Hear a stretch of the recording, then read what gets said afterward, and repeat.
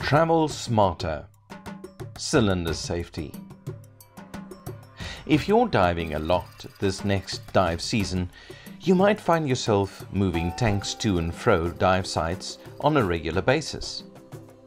Amid the work of planning the dive and emergency preparations, it's easy to overlook the safety hazards that come with some of the most mundane pieces of equipment. The tanks we use to explore the underwater world are safe, but only if they're handled with appropriate care and precaution. Minimize your risks this next dive season and know the hazards before you get in the water. Here are a couple of tips. Firstly, lift with your knees. Back injuries, while rarely the diver's most significant safety concerns, are the cause of many missed dives every year, and serious back injuries can cause long-term problems. Moving a dive tank is a relatively straightforward affair, but it is heavy enough to cause a pulled muscle or slip disc if you lift it incorrectly. If you must lift a tank not attached to a carry handle or BCD, focus on moving the weight with your legs and keeping a straight back throughout the lift. Even better, attach the tank to a BCD, lift it from a comfortable seated position, and then carry it to your destination on your back. You'll have two hands free to stabilize yourself or carry the rest of your gear. Next, compressed air concerns. The more you transport and use tanks, the more frequently you'll be exposed to the related hazards, and the more important it is to keep them in mind.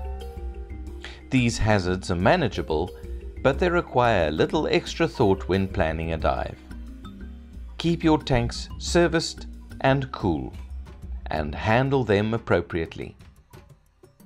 Tanks require annual visual inspection and hydrostatic testing every 4 or 5 years, depending on the country you're in, and tank valves have their own maintenance requirements.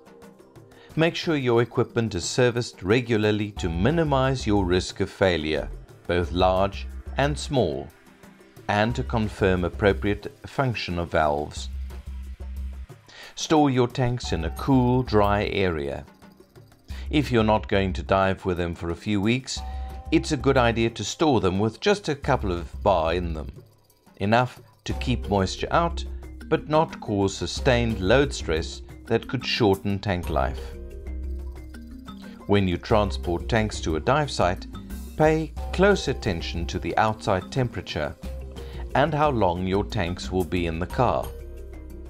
As tanks heat up, the compressed gas inside attempts to expand, and the likelihood of dealing with a burst disc failure will increase. A final important concern is physical gas embolism caused by inappropriate handling of the valve. When you pick up your tank, always make sure the opening of the valve is facing away from your hand, so that if your hand slips and the valve opens, you won't accidentally inject high pressure gas through the skin and cause gas embolism to your hand. Next, buckle up. You wear a seat belt in your car for good reason, and so should your tank. A full scuba tank stores immense amounts of energy. If it ruptures as a result of a car accident, it can cause serious injuries or even death to people in or near the vehicle. Tanks can be restrained with simple tie-downs. Heavy equipment such as weight belts or gear bags, or specially made vehicle transport racks, but they should always be restrained in a way that prevents them from moving around the passenger compartment in case of an accident.